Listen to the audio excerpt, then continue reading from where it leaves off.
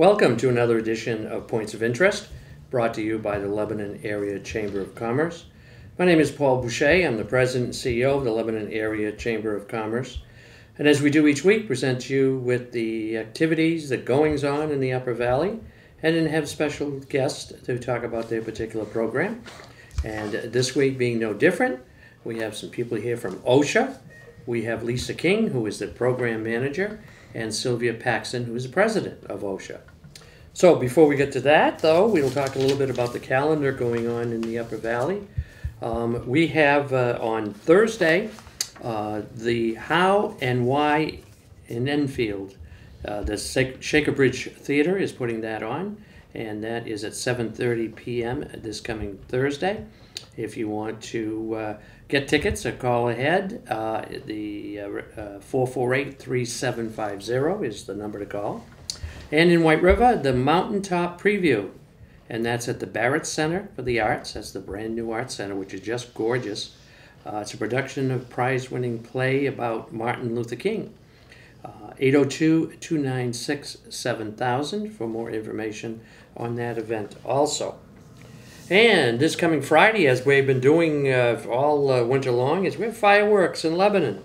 And they are running from 8 to 8:10, 8:15. The last few Fridays have been excellent displays. And they shoot those off at Storrs Hill Ski Area and here in Lebanon. So this is coming Friday, more fireworks. Then we have at an open studio at Ava Gallery, and we have some other activities also we'll be talking about. But this one is particular for toddlers. From 9:30 to 11:30 a.m. this coming Friday. Open studio, ages 1 to 4 with caregivers at that particular event. We also have ongoing events. We have the 5 college book sale donations are being accepted now. That's been an activity going on for a number of years, from 9 a.m. to 4 p.m. Monday to Saturday. And they are in the Co-op Food Store at 4 Technology Drive in Lebanon. And they will accept books that they later will have on sale, and all the proceeds go to the 5 colleges for their scholarship accounts. So again, that is from Monday through Saturday, 9 a.m. to 7 p.m. if you have some books in the spring cleaning time, so you may want to clean out some of those old books in your file. Also, we have another unique event. It's Upper Valley Cinderella Project in Lebanon, and that is 5:30 to 8 p.m. This coming Saturday at Hanover High School, and it's for girls who can choose who have actually brought over their prom gowns and shoes, accessories, and they're looking for donations, and then they'll be giving them out to other gals who want to get all gussied up for their prom coming up here in May. So that is at Lebanon High School this coming Friday from 5:30 to 8 p.m. SCORE is got their schedule put together for this coming spring and fall, and so the next one that they have coming up is on April 7th is the next one they've got, and it's QuickBooks. And I took that course just recently, and it was wonderful. I learned a lot more than I thought I knew about QuickBooks. April 14th, they got the valuation and sale of your business, and beginning this on the 31st of March, and we'll bring these up again next week, building a website with WordPress. All of these workshops are on Thursdays, and they run 6 to 9 p.m. At the SCORE building. Now, their office is upstairs over Citizens Bank. They're up there on the 3rd floor of the bank. And so those events are coming up for them. Also, the Leadership Upper Valley, which is a program the Chamber started, and I can't believe it was 10 years ago that we started that program. And then we spun it off to Vital Communities, and they've been running the program ever since, and as I say, 10 years. So they're looking for candidates for the class of 2017, and it's a great program, and talking to some of the graduates, who said they learned more about the Upper Valley and things that are going on in the Upper Valley, and they were really enthused about the program. And so if you are interested, you can email Stacy and it goes stacy@vitalcommunities.org or 802-291-9100, extension 102. And last year they actually turned away. We started with 9 students, and now they're up to almost 30, and limiting it to that. And they've turned away students in the past because the program was full. We also have Johnny Clegg's band is playing at Lebanon Opera House on March 29th, next Tuesday. And again, that is usually a sellout. So I would suggest you get your tickets early for that particular event. We have some other activities going on in April for the kids, particularly Peter Rabbit Tales, and that's going to be running on April 21st. And we'll talk more about those as we get closer to the event. Ava's got a lot going on other than the children program that I mentioned earlier. They're having a silent auction, and it starts March 6th to April 2nd, so it's going on now, from 11 a.m. to 5 p.m., and you can visit the museum and look at the items. They're all done by local artists, painting, sculptures, ceramics, even some metalworking that are just gorgeous, and you can bid on those items, and that will close on April 2nd. They also are starting at Ava. Their spring and summer art classes and workshops. They have 46 offerings this spring and 63 offerings this summer, with 53 regional artists. So these are all local artists in their particular field of endeavor. And so those are going to be going on this spring and all summer. And they're great. And as I say, children, teens, and adults for these workshops. So you want to take advantage of that. And then we have the Haven. The Haven is doing the 216 Mud Ball. Now that sounds interesting and a lot of fun. And it's a fundraiser for the Haven. This is going to be April 2nd at the Queechee Inn in Masslands over in Queechee. And you can get more information by going to www.mudball.org. And for those of you who missed it, this past weekend was the 38th Annual Home Life Expo that was held at Leverone Fieldhouse, an event co-sponsored by the Lebanon Chamber and the Hanover Chamber. And we had over 6,000 people, close to 7,000 people that came through there and visited the different 170 different vendors that we had. And it was a great event. And everybody enjoyed. Even the kids we had a bouncy castle and an interactive trains that the kids could do. And we had some beer tasting on Friday night and wine tasting on Saturday night. So it was a great, great event. And this is almost a year-long project. So anybody vendors particularly, and so to have close to 7,000 people that come before your booth for only $550, it's well worth it. So I would, it's always the third week of March. And so I would put that on your calendar, and we'll be sending out invitations to prospective vendors the week of Thanksgiving. I know it's a long way away, but we fill up with vendors pretty quickly. So that was a great event. And then, of course, the week before, we celebrated our 100th anniversary celebration, Chamber being 100 years old on February 11th. And we had prior board chairs, prior Citizens of the Year, and prior Business of the Year at the event. And it was going back to the 60s, past chairs and Citizens of the Year. And we had Steve Taylor, who was the former Agriculture Commissioner for the state of New Hampshire, who gave us a great history and his relationship with the Chamber and the Chamber and the city and the town before that. So it was a great, great event. So today we invite to our program Lisa King and Sylvia Paxton. Welcome to our program. Thank you very much. And we talked a little earlier about jobs and job descriptions and things of that nature, and so I'm going to ask Lisa first. How did you come about to OSHA?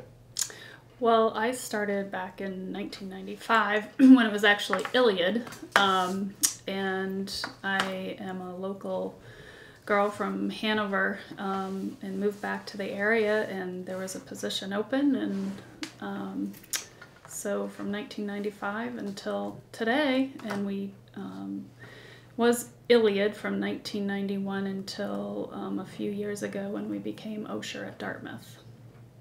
And Sylvia, how you came to the program? I'm sure somebody came knocking on your door and said, we need a president. Or were you a board member before that? I moved to the Upper Valley in 2006 and started to take up classes. And then I joined the curriculum committee, which is the committee that lines up the courses. And from that, I became more involved and was asked to be president. You have more history with the organization. As Iliad, how was that started? What was the motivation to start that program? I think the motivation was that, community members wanted to have lifelong learning. They had approached the college, and through continuing ed department had approached them, 38 local members, as we call them, founders, that approached the college, and working with the college, that's how our program had gotten started back in 1991. And from there, there was records that I found that said, our goal is within 10 years, if we could have 200 members, we think we'd be doing well. Well, we had 200 members within the first year. Oh, wonderful. And when I started back in 95, we had 600 members, and we're up close to 1,600 members. Wow. At this point in time. So we work with the college. We have departmental status. We have a charter with the college, so we're under their umbrella. So we're a department and a 501c3, and have there's 3.5 full-time staff and many volunteers that help run the organization. What was the motivation from going from Iliad to OSHA? Well, first of all, you're an old New Englander, I can tell, because you call it OSHA, yeah. As do I. It's really OSHA. It's not like the OSHA, the health people. Yeah. Bernard Osher is a philanthropist. Okay. And his name is Bernard Osher. And he approached us and asked if we would like to become one of his lifelong learning institutes. And at the time, we were involved in a strategic planning process, and we said, look, this just isn't a good time for us. And when we finished that, he came back, his organization came back, and why did we do it? Because it affiliated us with 118 other lifelong learning groups across the country. Bernard Osher very generously gives his institutes a $2 million endowment. Wow. Now, that endowment goes to Dartmouth, and it's for our benefit. And it is to be used to enhance the experience of our members. So this past year we had a lecture in the fall, and we invited a journalist from the New York Times named Anamona Hardakolis, who had traveled with some of the Syrian refugees from Greece making their way up to Germany. And we had a lecture for our members for, as part of what we've done with those funds. Also with the affiliation, are you able to also draw from the other institutions for speakers and that type of thing? I mean, can you share that type of thing? Well, they're all over the country. Yeah. So I mean, and there's a large number in California, actually. Okay. Lisa and I were at a lifelong conference this fall. Less of that, less of speakers, but certainly we share ideas. They're a great resource for organizations that have been part of the OSHA Foundation to, work with them and ideas about, what do you do to find more instructors? What, how's your relationship with your institution, your college? So they're a great resource as far as sharing ideas, obtaining information for certain projects or events that we're working on that they've been through that necessarily we have not. I see. So that's a good in from there. You now have a permanent facility too, also now, right? Where you hold your classes, or you do? It's not, well, we rent the DOC house from yeah. Dartmouth, and Okay. it is not, it's 3 classrooms, so it's not adequate for all of our members, so we rent all over the Yeah. Upper Valley, Sure. actually. And you tie up all the traffic in downtown Hanover, and nobody has a place to park. I've heard We that story. often find when we come into Which is- Hanover, that's the situation. Which I think is wonderful. Well, I want you to know that all of our instructors are volunteers. Oh, Um, so no instructor is paid. No Correct. instructor is Wow, paid. okay. We do a wonderful summer lecture series. 6 weeks in the summer. This year it will be New Medical Frontiers. And we do pay for speakers to come in. They're nationally known speakers who come in to speak for that. But otherwise, all of our courses in here are taught by volunteers. Wow, that's interesting. Some are prior teachers, some are not. But they all have a passion for what they For what they do. for what they want to do. Yeah, I mean, that's the question I asked with the relationship with OSHA was, if they had a particular excellent person in New York City, for example, that because of the endowment you could afford to bring him here and do a particular program. But most of it is Most of it is are all around local, here. people here. Or our summer lecture series committee searches not only nationwide, but one of the people they want to bring in this summer is from the Doctors Without Borders. Oh yes, sure. So they're looking internationally as well. Is that? And I know we have a fellow Rotarian who participated in that program doing immunization somewhere, and then worked on is it the boat Hope? I guess. Yes, Yeah. I think you're right. Yeah, and that's Doctors Without. So there are some local people that do that. But you're really looking at your pamphlet, your brochure. Really varied from the really interesting programs, and so who sits down and says, well, we need this program, or I'm sure you're getting some input from your students or your attendees actually. What we've found is, for the most part, someone comes to us and says, I really want to teach a course on Franklin Roosevelt and World War II. And we're all ears. I mean, you've seen this. We've run the gamut from how to buy a good bottle of wine for under $10 to Aristotle. My husband recently took a course on the mysteries of the universe and was dealing with all these Einstein theories. I mean, it can be, I've had some wonderful courses on Peter, Paul, and Mary, and music. So it really runs the gamut. What runs through all of this is, it's just wonderful to go to take a course with no papers, no exams, and no grades. You just do it for the love of learning. Yeah, that's wonderful. It is. So it keeps us young. Yeah, sure. And your pool, if you will, is a lot of the Dartmouth teachers, professors who have retired here with vast knowledge yes. of things. Yeah. And they've been wonderful. And a lot of our instructors actually are from within our membership, from just local area folks that may still be working or retired and don't necessarily know about our program as far as being as a participant, but have become study leaders. And a lot of our instructors are gained by word of mouth.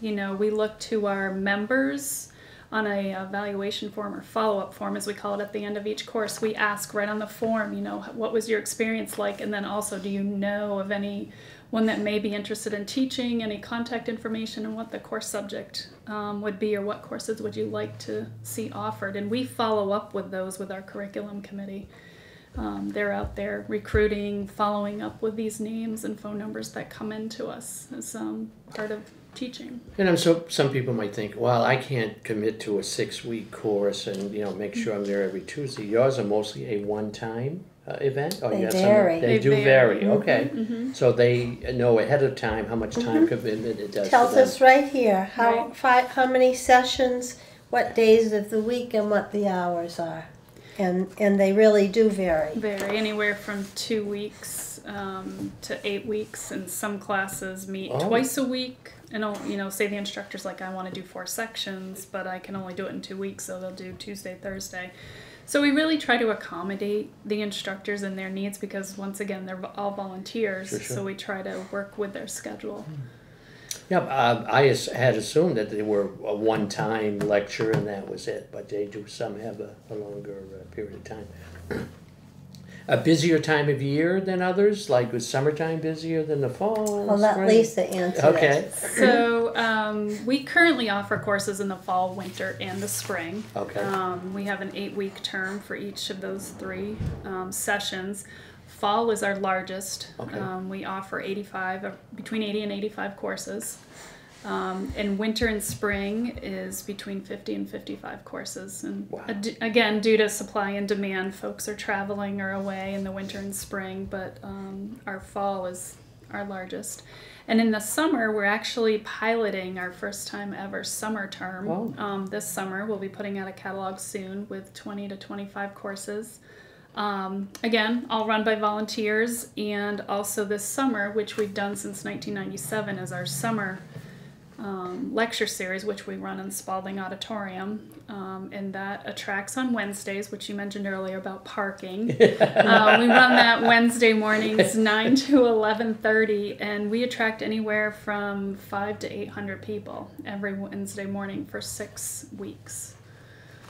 You mentioned earlier somebody wine tasting or whatever it might be. When the old Lebanon College was here, the most popular course was bartending, and we sold that out within a week or so, and we had a fellow at the Norwich Inn that taught it right there at the bar, and we always sold out that particular.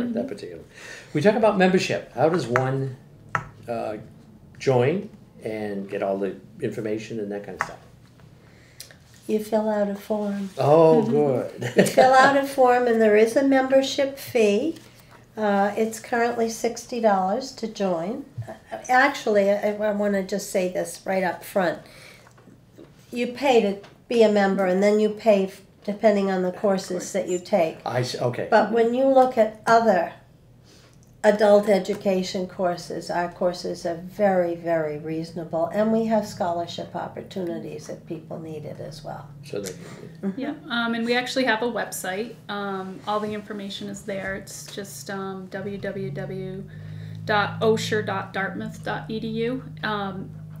And the fees are there, and like Sylvia had mentioned, you need to be a member first. But and we're happy. Our catalogs are online, and we also have them in hard copy. We're happy to send those at request.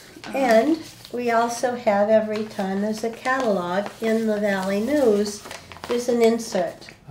And it's not as full as a regular catalog, but it tells you all the different courses that are available. And it's often we get new members through the, people that, have read through that. this, yeah. So when the semesters, they're not staggered. So if you start like me. now is a spring term, all your courses start this spring. And then they'll be over on May 11th, I believe, but there Okay. are varying start dates. Because of the number of sessions. probably. Correct. Yeah. Okay. Correct. Like today is the first day of our spring term. Oh, wonderful. So And so they can commit to a spring, fall, or whatever. And this summer you mentioned maybe a summer one.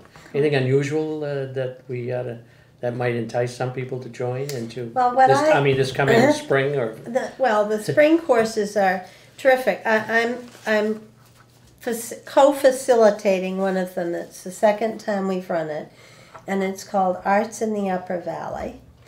And we go to different art venues around the Upper Valley, and we go behind the scenes, talk with executive directors. So one day we will be at Ava, and in the morning, Opera North, Evans Hale will talk with us, and then we break for lunch so we can go to Three Tomatoes or Salt Hill. Yeah, yeah. And then we go back in the afternoon, and Bento will talk to us. And we do that also with Hopkins Center and the Hood Museum, Northern Stage and the Center for Cartoon Studies this year, and the Music Center here in Lebanon, wonderful, and yes. Shaker Bridge. And we do have courses that are still open. We actually, just before I came here, we had 3 new members and folks that signed up for courses. So we still do have openings for spring, even though the term officially started today, because like we said, the courses start later, staggered dates. As we do here at the Chamber, are you always looking for directors for your board or volunteers to work to help out in any? Sure. Definitely.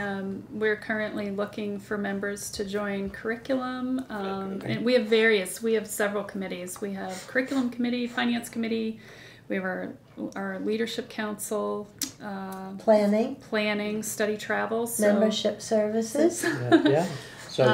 So if anybody's interested, I mean, we just reach out. We're happy to put them in touch with our chairs. And I have to say, I've had a long and busy life.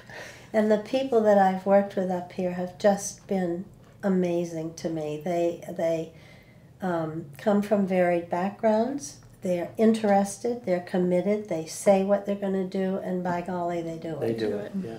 Well, just through your experience, as you were mentioning in numbers, your membership is what, over 1,600 now? It's about 1,600? Just under 1,600. Just under 1,600 in a short time, which means there is a commitment, and people are interested in something like that to do. So I want to tell you what I usually say when I'm speaking to groups. Go right ahead. Those of us who are our age remember going to see The Wizard of Oz when it first came out. Do you remember that it started in black and white when they were in Kansas? And she lands in Oz and it's Technicolor? For me, Osher at Dartmouth has been the Technicolor of my life. Oh, wonderful. And I have done wonderful things in my life.